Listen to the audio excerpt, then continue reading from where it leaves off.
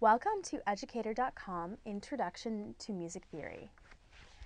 Our lesson objectives will be an explanation of the visual language of music, an introduction to the keyboard, and an exploration of chord progressions. So, the first thing you encounter when you look at notes is a staff. We have in front of us a grand staff. When you first learn music theory, you learn about a single staff, one, but usually that would be a treble clef. In our class, we'll be using a grand staff, which is made a grand staff because you have two staffs, one, two, and we have two clefs, the treble clef and the bass clef. These are joined together by a brace. Now, what we're going to do is explain treble clef and bass clef and practice drawing them. Treble clef start when you draw a treble clef, it's the one on top, it looks like an S. You begin below the staff, have your line go up through, you cross over like that. So, as you notice, you may have noticed, and if you haven't, I will tell you, the end of the treble clef ends at this line. The treble clef is telling us that this line is G. So if you also look carefully, the treble clef looks like a G. This is a sign that we are in treble clef and that this is G. So we have different ways of remembering the lines and spaces of the treble clef. The bottom line is E, next is G, B, D, F. We can use Every Good Boy Does Fine. That's the classic. That's great. We can also make up our own, whatever you prefer. The spaces are face in the space. That's a really easy way to remember. The first space is F, then A, then C, then E. This is not easy to remember. Don't feel like you need to memorize it in 1 second. It takes people years to get to the point where they can look at the staff and say, that is an F. Okay, that is a B. That is an E. So if you need to, you can write out on your staff every single lesson, E, G, B, D, F, F, A, C, E, to remind yourself of the notes and spaces on the staff. Okay, bass clef is good boys do fine always. And all cars eat gas. Or all cows eat grass. I like that one better. So that's how we remember bass clef. Now let's explore what letter the bass clef looks like. The bass clef begins below the second line from the top. We have two dots surrounding this line. This line is important in bass clef because bass clef is telling you that this line is F. And if you look carefully, the bass clef looks a little bit like an F. So when you're in bass clef, you know that this is F, so you can fill in the rest of the lines, knowing that F is the second from the top. Like treble clef, when you're reading in bass clef, it will take a while to get used to it. And in theory, you'll be often looking at the grand staff, which is what pianists look at when they play piano. As a theory student, it's pretty standard for you to look at the grand staff for every lesson. So let's move on to major scales and let's have some keyboard. So we're going to, in this course, we're going to learn how to play major scales. And we're going to use a pattern of intervals to find a major scale on any key. First, we're going to illustrate this by playing a scale on C. And the C scale is all white keys. It's really, really easy to remember. Now, for this course, if you have a keyboard at home, it will help immensely to play what I'm playing along with me. Your keyboard doesn't have to be fancy. It can be 2 octaves. It can be a kid's keyboard. Or if you play on a grand piano, all the better. But it's really helpful because theory is pretty much based on piano. So if you get a keyboard at home, it will help you learn a lot more quickly. So, to play a C scale, what we're going to do is count whole steps and half steps. Before we do that, I want you to try, if you have your keyboard at home, to just use one finger and play from C to C and then back down again. This should sound pretty familiar to you.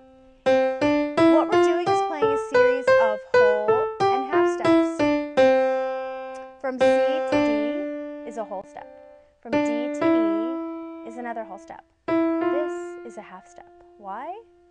Because they're right next to each other. The previous two intervals, C to D, there's a note in between them, right? And from D to E, there's a note in between those. So we call these whole steps. Here's a half step. From F to G, there's a note between whole. G to A, note between whole.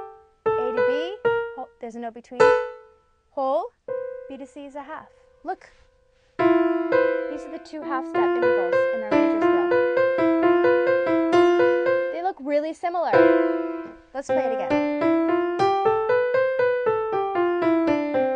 Okay, so we're going to go to our keyboard on the page and we're going to count our intervals on the keyboard. So from C to, we'll learn the names of these notes a little bit later, but right now I want to illustrate our whole and half steps.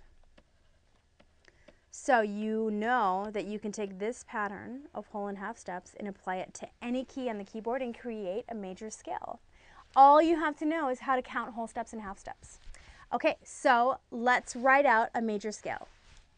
Let's use our treble clef, and this is a new concept for you in this lesson, writing below the staff.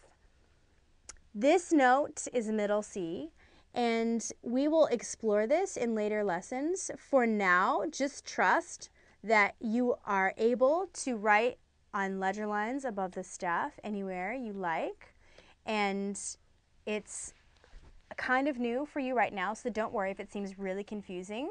Just accept that this note is the same thing as that key. Every key in the keyboard has a home on the grand staff.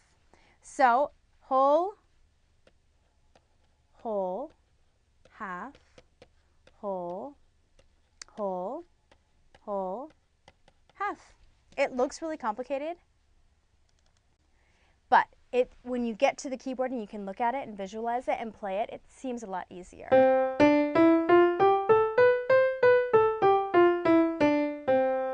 So we have 1, 2, 3, 4, 5, 6, 7, 8, 9, 10, 11, 12 major and 12 minor scales. The one we just played was C major, using this. Okay, moving on to minor scales. We're going to explore the names of the notes on the keyboard a little bit later. For now, just trust me, and if you have a piece of paper at home, you can draw a picture of your keyboard. It's kind of useful to be able to do that so you can study keyboard even if you don't have a keyboard in front of you. So it's really fun.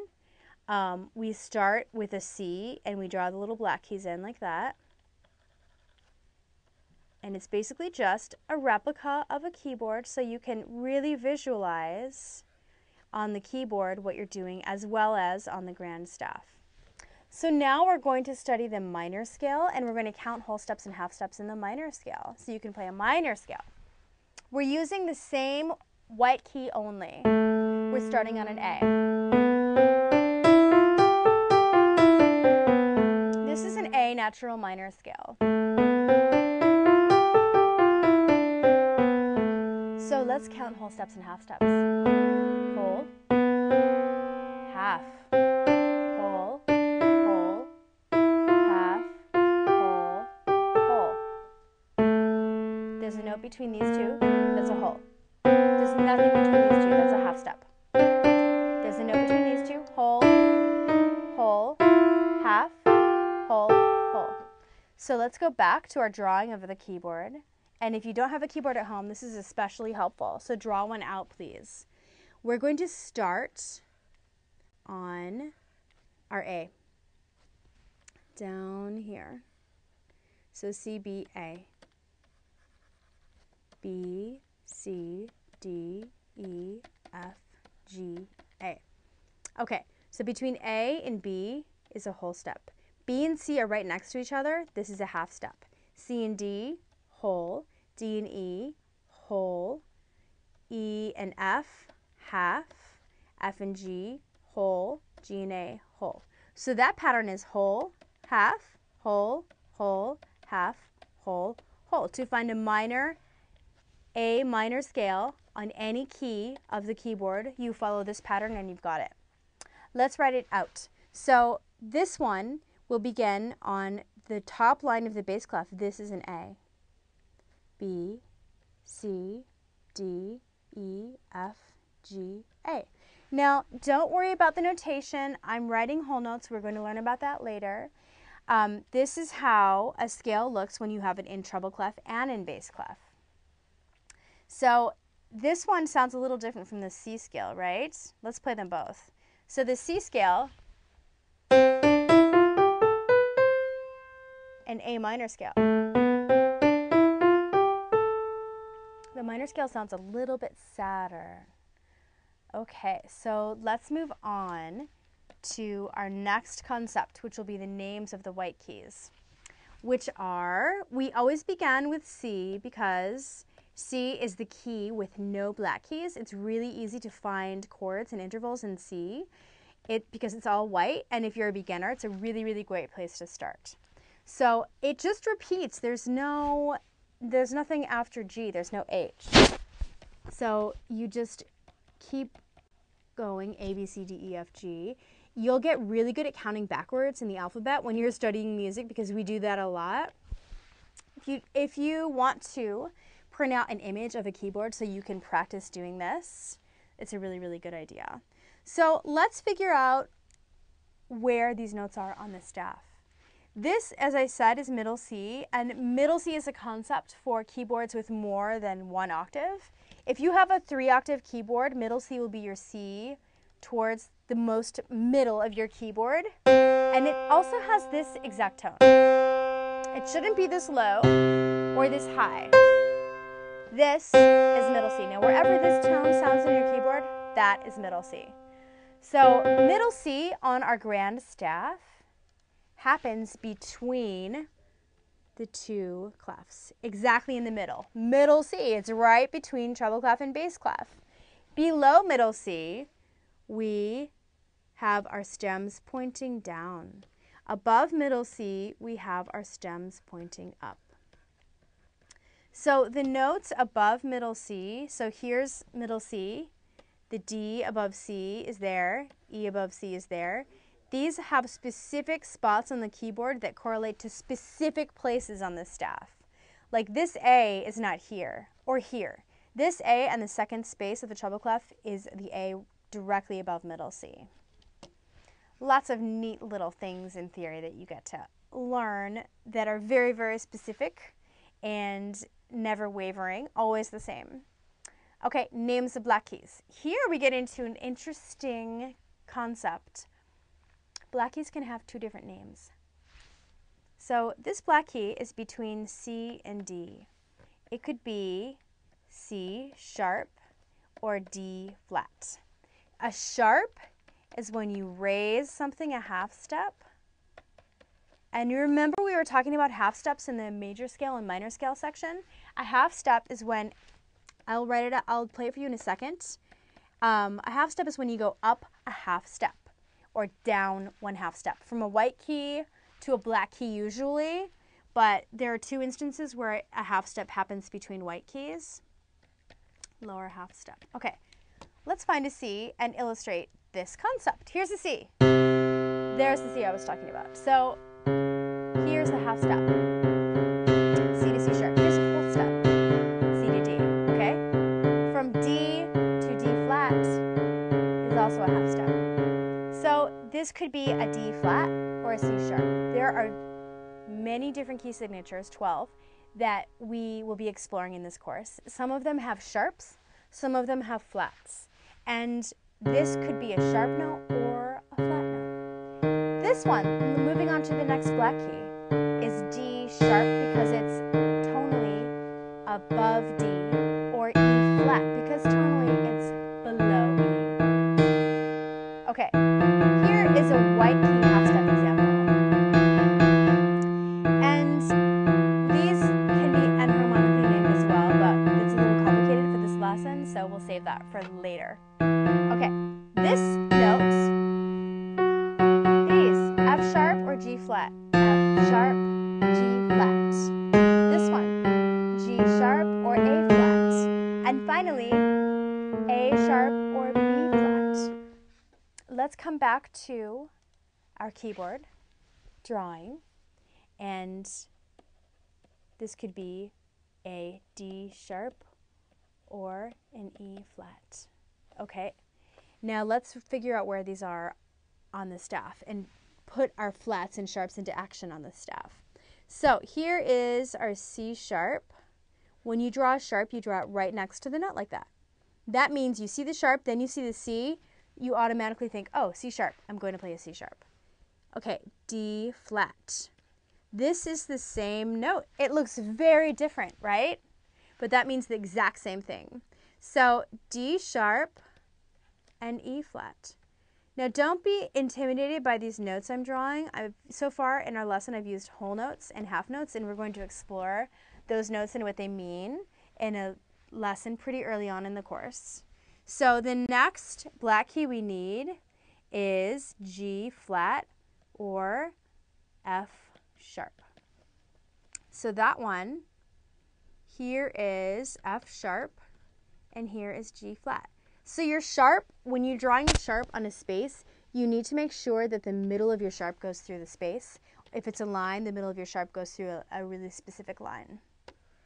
One note, moving on, G sharp or A flat, and this is A sharp or B flat.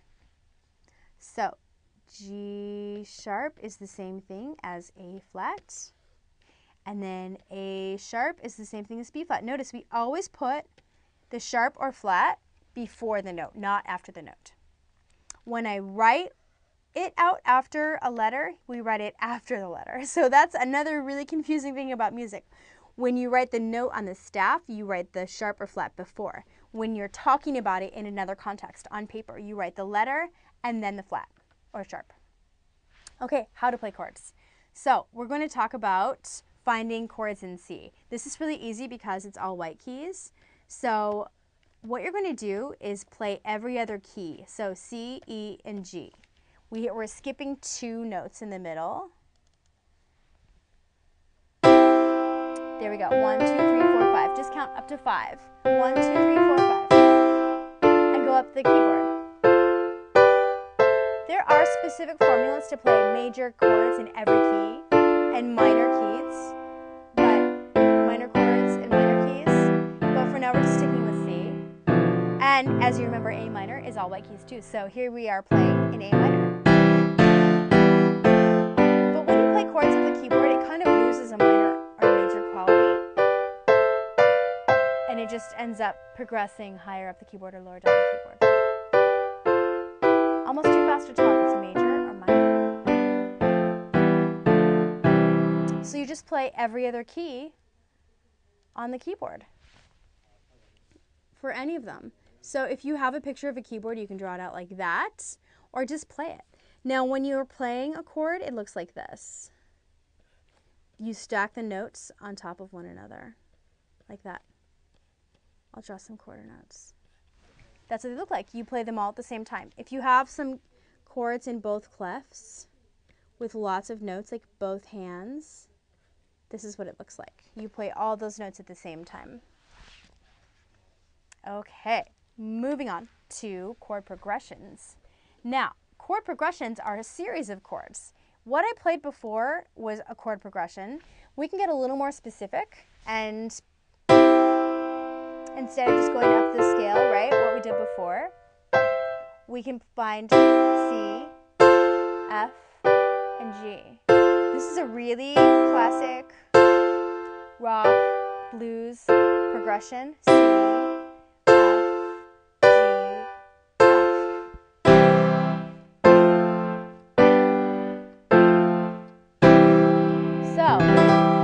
this out. Let's try it.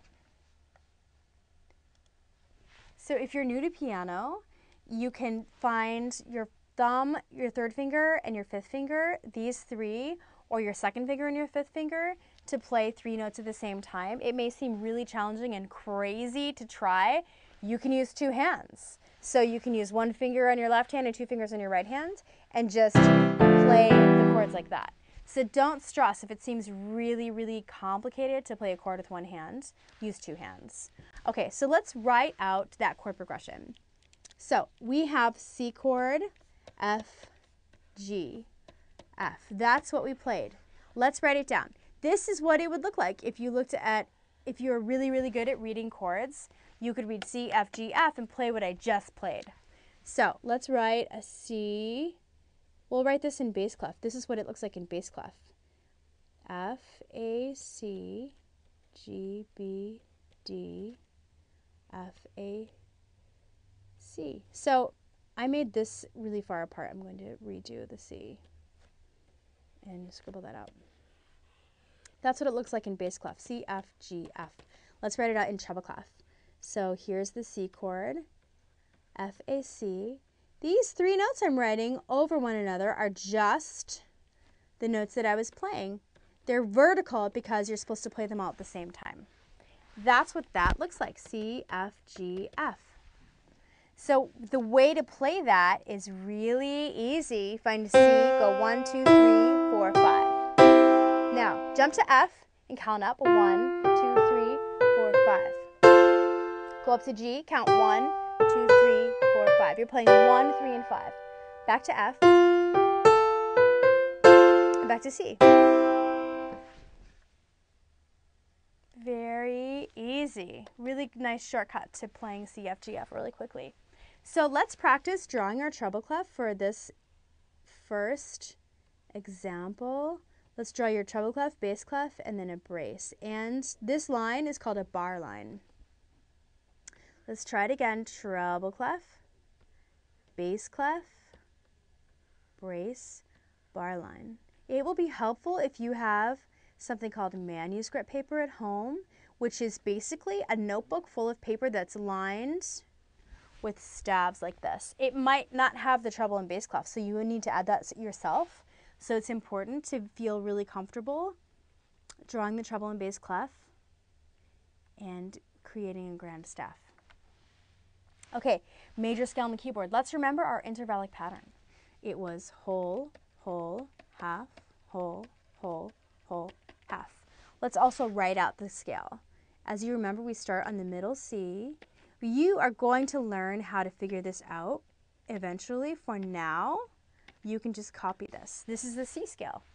And we'll write the name of the note on our picture of the keyboard.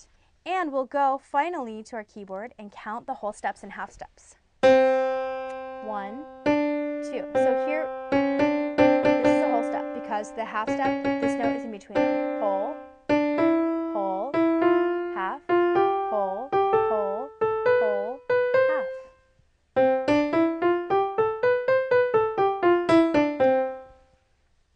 That's how we find the major scale. So let's explore the minor scale, and we're going to find it the same way as we found the major scale. We're going to identify a pattern of whole and half steps. These are intervals. So first we'll find the letters of the keyboard, which we're going to keep practicing. It's okay if this is really confusing. You'll understand it. Just give it time. So A to B, this is a whole step. There's a black key in between them, whole. B to C, half. C to D, whole. D to E, whole. E to F, half. F to G, there's a black key between them, whole. G to A, whole. So let's write this out on the staff before we play it. And eventually you will understand, this being middle C, that this A is below middle C. And we write that on a letter line.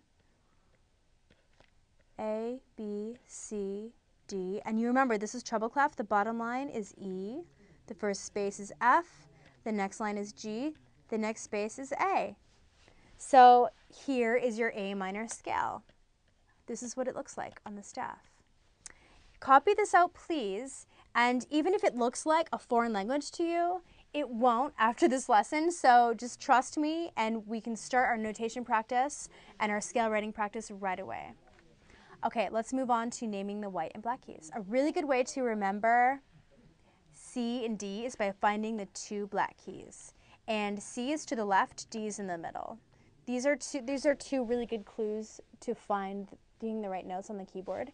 You can fill everything out after that. We don't have any letters after G because I think anything more than 7 is too much. Likewise, we only have 5 lines on each staff because if we had more than 5 and we had a staff of like that many lines, you'd be counting lines and spaces like all day long. It would take forever. So here are the white keys. Black keys, as you remember, can be called C sharp, D flat, D sharp, E flat, F sharp, or G flat, G sharp, A flat, A sharp, or B flat. And on the keyboard, here's what everything looks like. We're going to do a whole octave from C to C, and we will be detailing every note diatonically. And I will play this for you when I'm done writing it. You should be copying along with me. C, C sharp, D, D sharp, E, F. I'm choosing to use sharps, but eventually you'll be free enough to write this scale out. This is called a chromatic scale using flats or sharps or a combination. For now, I'm sticking with sharps only. A sharp, B, C. Okay, so let's make this more of an obvious G. This is a G. So let's play what I just wrote out. Okay, here's the C, middle C. Remember, how's this tone? C sharp, D, D sharp, E, F, F sharp, G, G sharp, A sharp, B, C.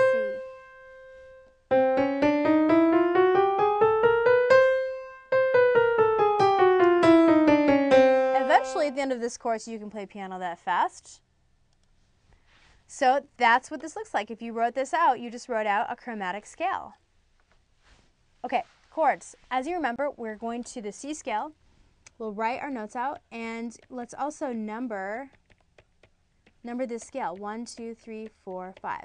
If you want to play a chord in C, you take the 1st, 3rd, and 5th scale degrees. So let's call up our keyboard again. 1, 3, 5. If one hand is too hard for you to play a chord, use 2 hands, and you can move down the keyboard or up the keyboard. These are chords. Right now you're playing chords in C major or A minor. You just take 1, 3, and 5 of any scale. It doesn't have to be C. It can be another scale that has black keys, and there's your chord. Let's write out the C chord. As you remember from a previous example, when we write chords out, the notes are vertical. That means you play them all at the same time. That is different from this. This means you play these notes one at a time. When they're vertical, they're all simultaneous. Okay, let's explore some chord progressions. And we talked about 1, 4, 5, 4 before, and I just want you to listen to a couple of Beatles songs that illustrate how you can take really simple melodies and play maybe one note with different chords underneath of it, and it changes drastically, it changes dramatically.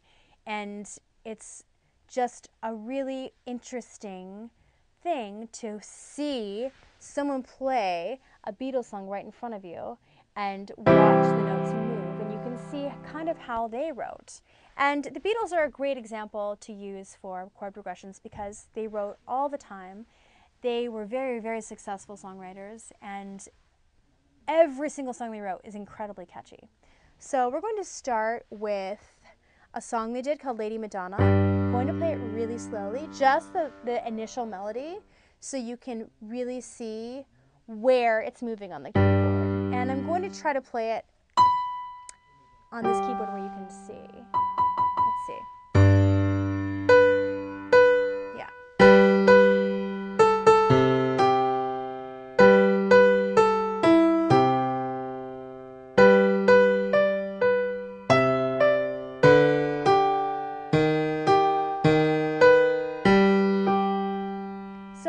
that melody used all white keys except for this one, E flat. So we use this up here,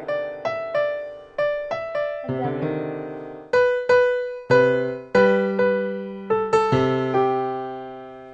so that right there is so simple, but it's just a really, really interesting example of what you can do when you know theory. So let's go on to Dear Prudence, which is another really great Beatles song with a really good example of chord progressions and how they change one note. This is the...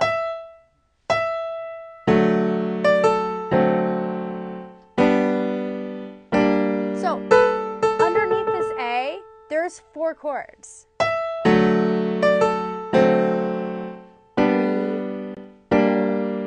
And it changes so much over the course of this A just sitting there.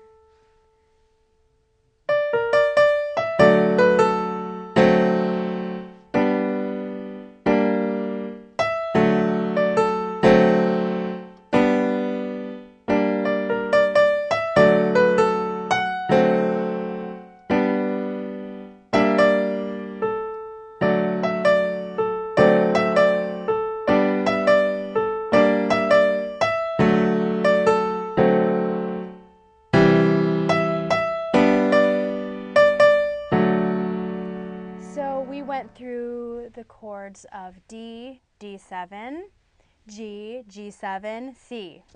Let me write a little bit of that down, but I'll also write the names of the songs down. It was Lady Madonna and Dear Prudence. These are 2 really, really good chord progression examples. We used the chords of C, G, D, and we also used G7, D7, C7. We will learn about the 7th chords at the end of the course. Thank you so much for watching this lesson, and stay tuned to Educator.com.